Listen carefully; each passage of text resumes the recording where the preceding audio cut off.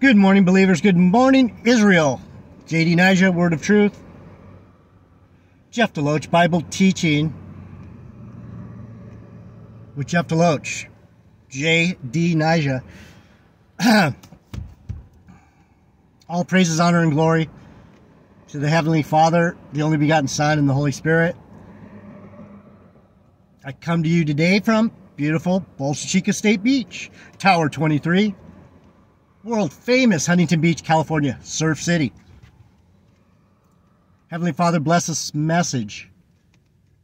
Bless my brothers and sisters, your children that hear it. Give us understanding. Give us a deeper wisdom about your will. Let us understand the grace bestowed upon us by the blood of your only begotten Son, Jesus Christ, who came in your name and walked among men and showed us the path back to you so we can be reconciled back to the family, back to the kingdom, through the Holy Spirit that is your Spirit, that comforts us, guides us, speaks to us. We honor you, we praise you, we thank you, we thank you again and again, and then we thank you more for everything you're doing, everything you've done, and everything you're about to do. Let us be your servants, because you are worthy of all of our worship and all our praise. You are our glory. Amen.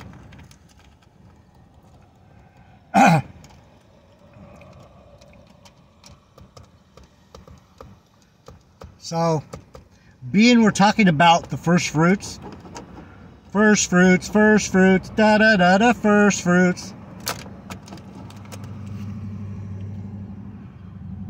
Are we clear on who the first fruits are?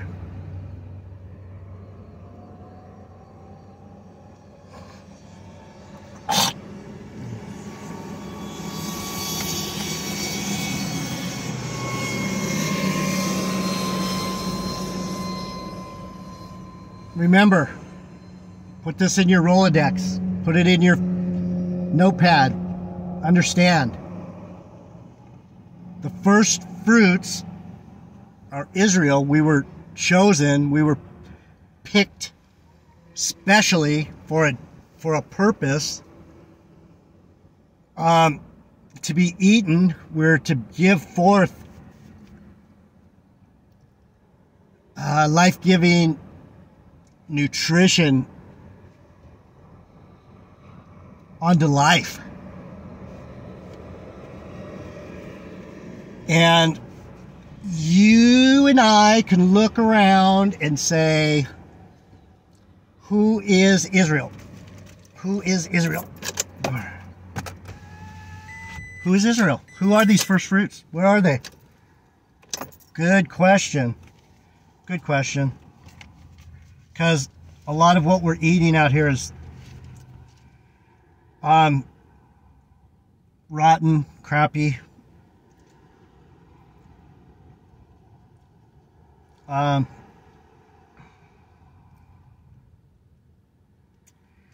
So being I was on Psalm 72 in the last video,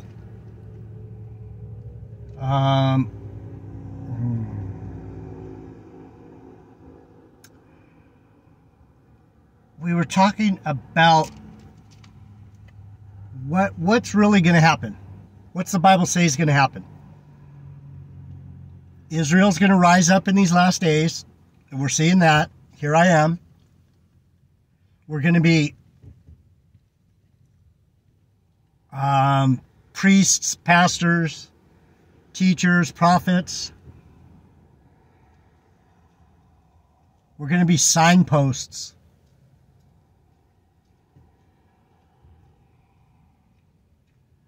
And the signpost is actually the destination itself. if you can understand that.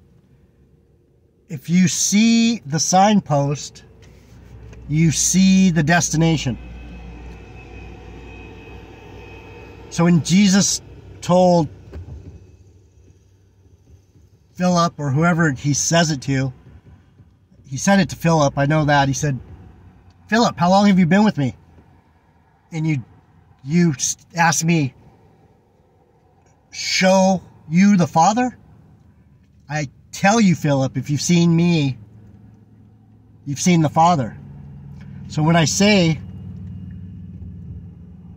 in these last days, Israel is going to be teachers, priests, prophets, signposts.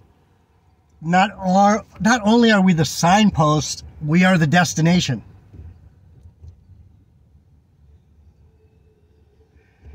And that's where we're having a big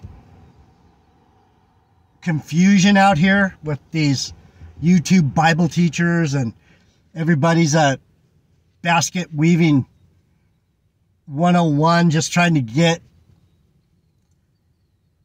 through their first year of college as easily as possible, but without doing any true study. They're not masters. They're not going for their professorship. They're just a bunch of wasting time, misguided beasts, heathens, pagans. They wouldn't know Israel if it fell on their foot. So why are we seeing people running to and fro lost? The Lord said, in the last days, people will be saying, oh, he's over here. Or, lo, he's over there. Don't believe it. That's what's happening out here. There's signposts. There's signposts everywhere. And those signposts are actually the destination also. So if you're following these signposts, why the Lord told you, if you see him going, he's over here, over there, don't go, because, hello, that signpost is leading you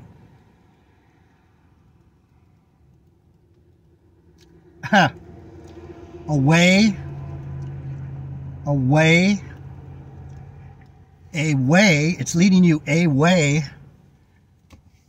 that's destructive. It's leading you away from peace, a way of the world, a way that has no value. You're going to go away of darkness and nothingness. Anyway, understand the signposts. You gotta learn how to read the signposts. So we're talking about the first fruits, and the first fruits are going to be the signposts. This is the fruit that you want to eat. That it's not going to be easy to find. There's not someone on every corner offering you this fruit.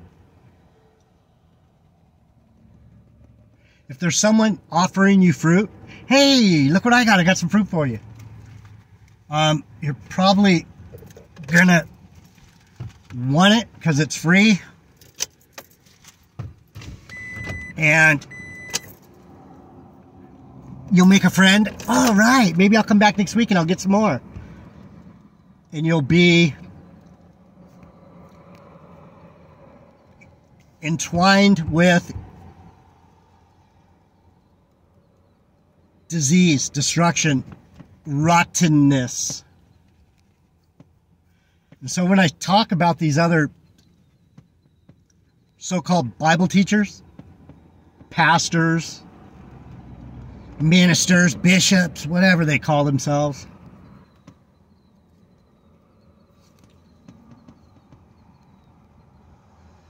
if you're looking for fruit, you need to inspect that fruit.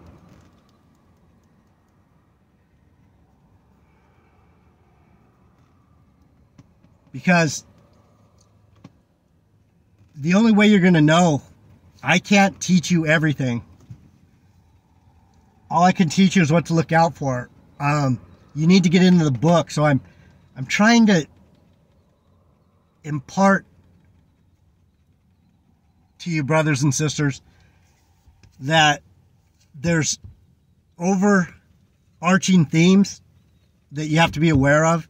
And that way you can defend yourself against, oh, the first fruits, Tony Baloney, Street Ministers for Christ, this fucking wicked nigga, man. He is way off base.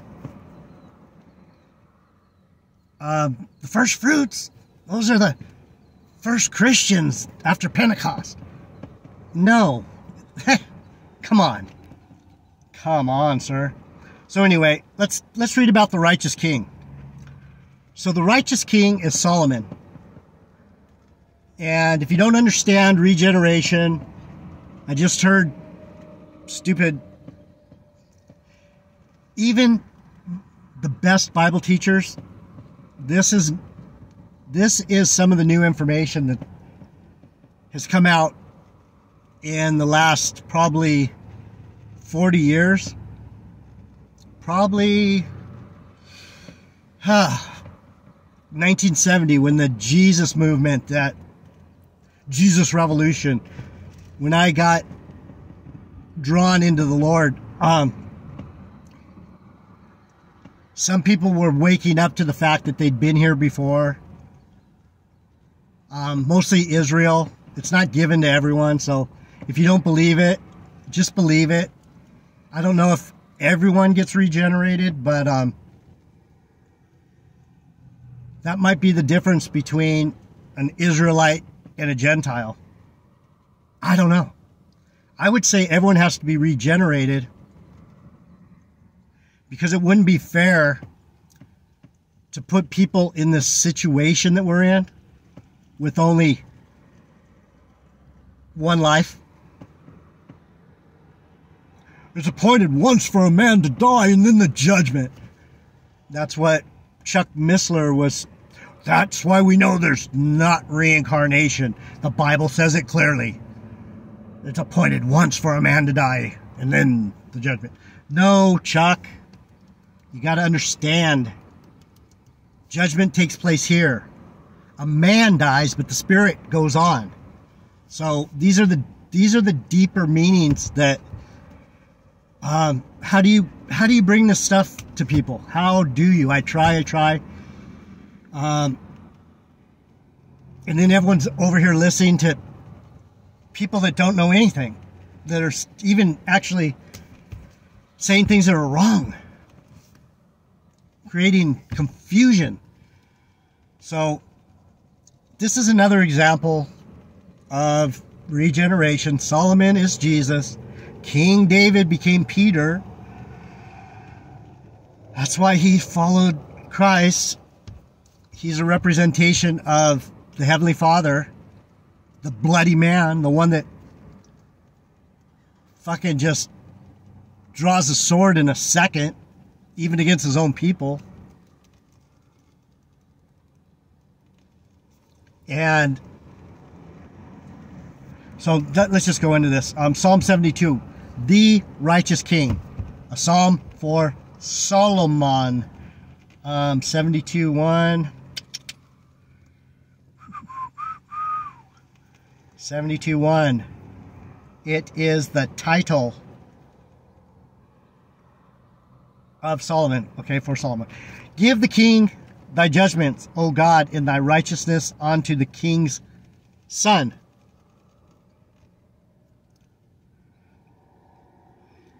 So, right there, we're seeing that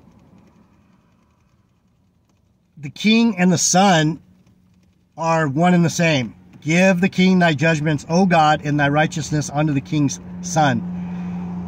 That is King David's son, Solomon. He shall judge thy people with righteousness and thy poor with judgment. Judgment, judgment, judgment. Where does judgment take place, people? Brothers and sisters, judgment takes place on the earth. That's why we're here. We come as a man. We cause all kinds of havoc. We seek the Lord. We do what we do. We die. The man dies. And then he gets the judgment. He goes up to the Heavenly Father and comes back down here to think about it some more. Right? This is school, people. This is the classroom. Warning, warning, this is the classroom. Get your pens and paper ready, open your books, and pay attention. The mountain shall bring peace to the people, and the little hills by righteousness. He shall judge the poor of the people. He shall save the children of the needy, and shall break in pieces the oppressor. Who's the oppressor? Family, brothers and sisters? That is this system. That is this satanic realm. Satan has the authority. He has the responsibility. He has the ability to respond to you as a man in this place of judgment. So the oppressor is the one that's leading you away from the truth.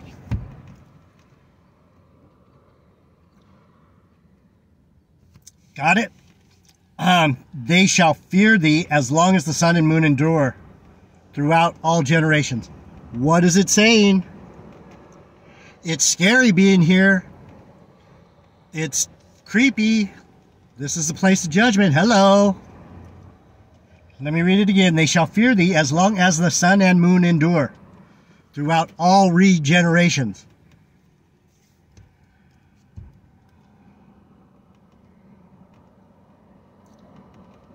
Am I going to beg you to believe this? Am I going to, oh, you got to believe this, people. You got to get with it. Tell everyone. You've been here before. This is the place of judgment. No. Nope. You don't need to go around doing what I do, because this isn't an easy assignment. Telling the truth is a but it's the truth. So either eat it, eat the good fruit, take the bitterness in your stomach and go, this truth sucks. The truth sucks. Yeah, it's hard to deal with when you actually start realizing that you should be scared as all get out. He shall come down like rain upon the mown grass, as showers that water the earth. Coming down, back and forth, up and down. The water goes up in the cloud, then it rains down, and then it goes up, and then it goes down. That's saying you are just like mowed grass. You spring up, and then you're cut down again. And then you spring up, and then you're cut down again. Do you understand? Man, people don't have any ability to conceptualize literature and what God is saying. That's the problem here. We have a bunch of people that are so dumbed down that they can't read for meaning. In his days shall the righteous flourish in the abundance of peace, so long as the moon endures. What is that saying, folks? That's saying as long as this prison plane, the snow globe, this lockdown, high security chains of darkness, as long as this place is here, it's going to continue happening. Do I want to come back again? No, I don't. I don't care if I come back. Yeah, I want to live again. Yeah, okay. This isn't our place. He shall have dominion also from sea to sea, and from the river unto the ends of the earth. Dominion, what's that? He has all authority. They that dwell in the wilderness shall bow before him, and his enemies shall lick the dust. For he shall deliver the needy when he crieth, the poor also, in him that has no helper. the Lord is going to be very merciful. You're actually better off, like I said, being a Zimbabwe spear-chucking bushman than you are to be on YouTube teaching about a God you know not. And that's what that's saying. It's like, man, you're going to see the oddest things when he finally ends this all. You're going to be like, what? How are they getting in? They didn't even ever see a Bible. And that's going to be the people like Tony Baloney that think they know something, that think, and they're speaking vain words. And you think I'm not a little bit nervous about teaching the Bible? Do you think I'm not just a little bit concerned that I may be putting myself in a bad situation? Very concerned, very aware, and very diligent to know I'm not doing anything wrong. And my Lord is making sure of that. That's what the prophet gets. He gets to speak. Even though it's, let me go on. He shall redeem their soul from deceit and violence, and precious shall their blood be in his sight. So, what's he saying? Every time you die, every time your blood is spilt and it cries out, and you have to come back here again, the blood, man, he conquered death because if you know this place, if you know where you're at, if you know where you are at, if you could read the signpost, which is this book, tells you where we're at.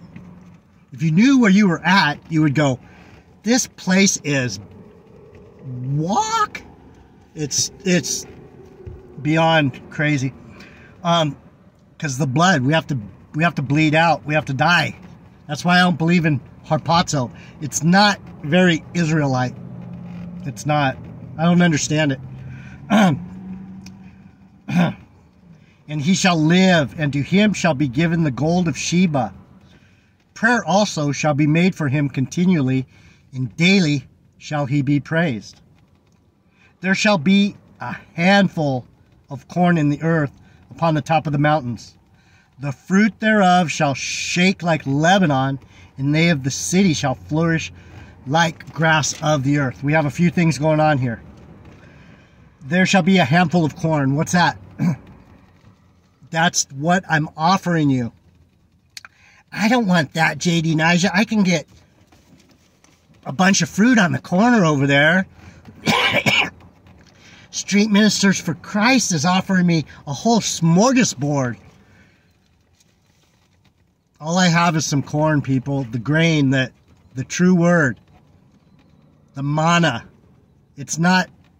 it's not... high cuisine unless you know what you're eating. You would want the corn. That's what he's talking about. The fruit thereof shall shake like Lebanon. That's us, the first fruits. Fucking shaking, stirring this place up.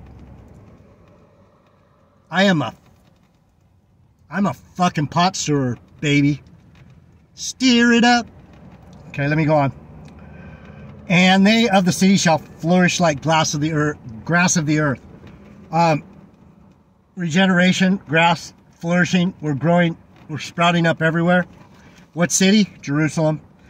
The everlasting kingdom. His name shall endure forever. His name shall be continued as long as the sun, and the men shall be blessed in him. All nations shall call him blessed. What's it say again? The ruler, the king, the righteous king, Solomon, the one that judges, he's going to continue as long as the sun and the moon, over and over and over again. Why? Because this is the place of judgment, people. It's pointed once for a man to die, and then the judgment. Do you understand? Holy moly. Blessed be the Lord God, the God of Israel, who only does wondrous things. And blessed be his glorious name forever. And let the whole earth be filled with his glory. Amen and amen. The prayers of David, the son of Jesse, are ended.